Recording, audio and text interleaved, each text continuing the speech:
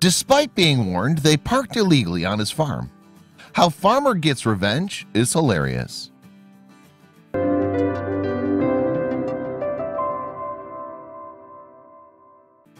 Illegal parking can be very irritating, especially if they're parking on your property without asking for your permission. Sometimes these disrespectful individuals can really get in your nerves and push your self-control to the limit. When they start to trespass on your land, your first action is to ask them to leave.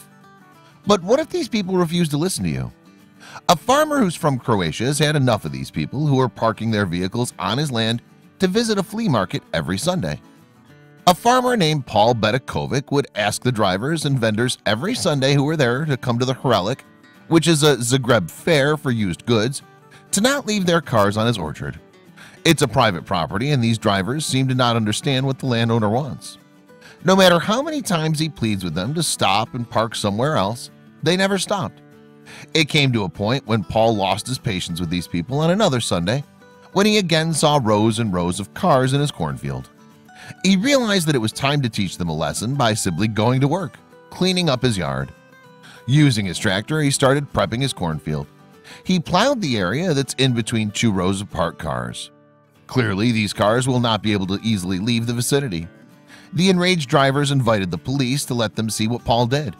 However, since Paul owns the land, these drivers were not able to do anything about their complaints. When the two officers arrived, they just sat in their car helping them get out of the property. According to the police officers, Paul owns the land, so he can do anything he wants with it. According to 24/7, Paul also helped the cars get back on the road. Some of the car owners complained that their vehicles were damaged, but really, do they have a right to complain?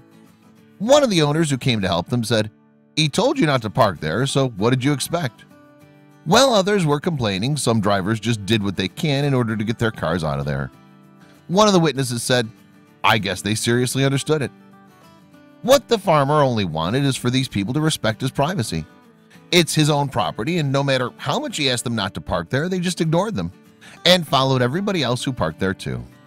The residents are hoping that these should be a warning as a reminder to these drivers to never park at Paul's land again. Many have witnessed how Paul taught these people a lesson. Some were able to capture it on video and shared it online. There are plenty of reactions to what the farmer did. Many people think that what he did was just right for these people who don't know what respect is. There are others who thought that his actions were too much. What about you? If you were the owner of the property, would you act the same way? Always remember to learn how to respect others, for them to do the same for you.